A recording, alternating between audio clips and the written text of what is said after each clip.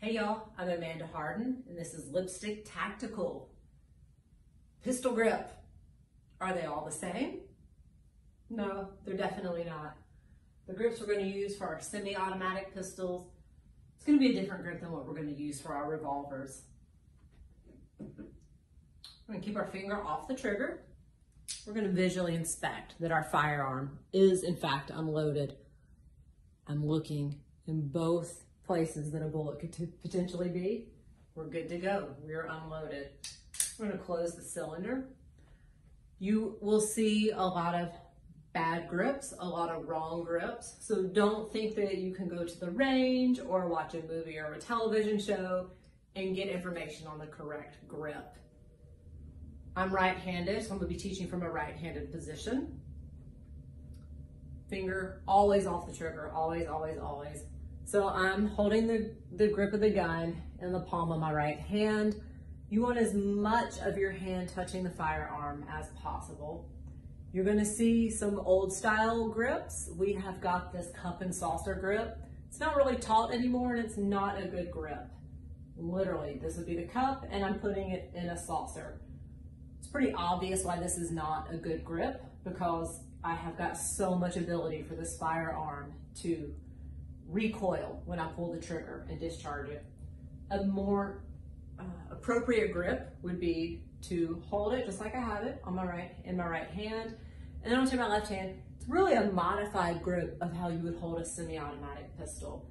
I'm gonna wrap my hand around my right hand, so my left is covering my right. My fingers are down here.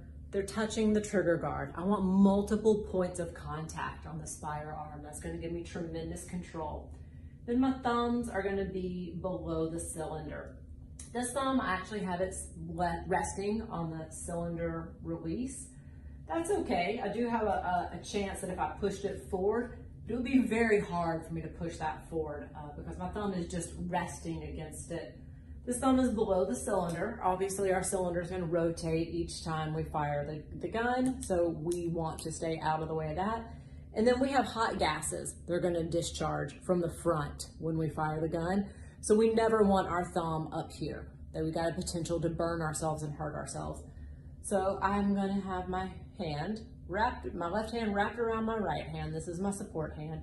My fingers are touching the trigger guard. And my thumb is on the frame behind the cylinder opening. And then my right thumb is resting on the cylinder latch just because that's where it naturally lands for the size of my hand and the size of this gun.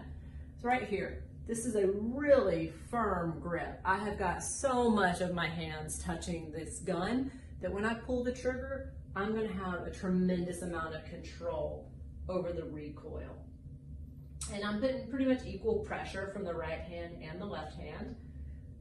You want to be gripping a little softer with your dominant hand than with your support hand. And this is great. And I'm going to keep my finger off the trigger until that last second when I'm ready to slide my finger in and pull that trigger. But right here, here's a really solid grip on a semi-automatic pistol. And we're always going to be mindful to keep our hand away from the hammer because it's going to move, it's going to come back, and if my hand is in the way, it's going to hit my hand and it's going to hurt me, maybe even bust open my skin. So always be very mindful of staying free of the hammer in this area and the front of your cylinder.